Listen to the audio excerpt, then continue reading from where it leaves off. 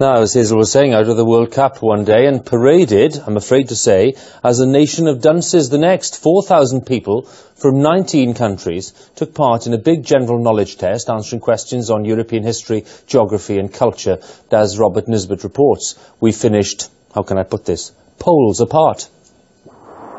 Sherborne, near Dorset. While its roots are sunk deep in the English countryside, its branches extend far into Europe. It has twin towns in all 15 members of the European Union, and some that aren't, like Haujna in Poland. Welcome, Thomas. It's great to see you again. Today, a group from Haujna is visiting the prep school in its English country sibling. Come on in. And it seems we could all benefit from such a cultural exchange. 4,000 people across Europe were asked 20 multiple-choice questions on subjects ranging from European history to popular culture. While British respondents were left wanting, the Polish, well, they were poles apart.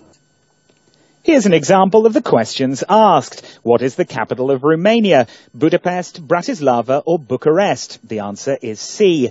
The 19 countries were then ranked in order of the number of questions answered correctly. Prizes to Poland, Denmark and Italy, dunces hats to the UK and Portugal. And to be too insular and too concerned with what we're doing and not enough about what's going on in the big wide world.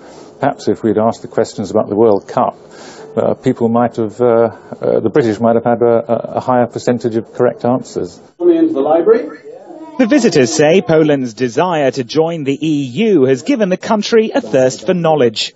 We want to be a member of the European Union, so it's very important for us. We want to know everything about Europe. Polish people study in other countries and learn other language.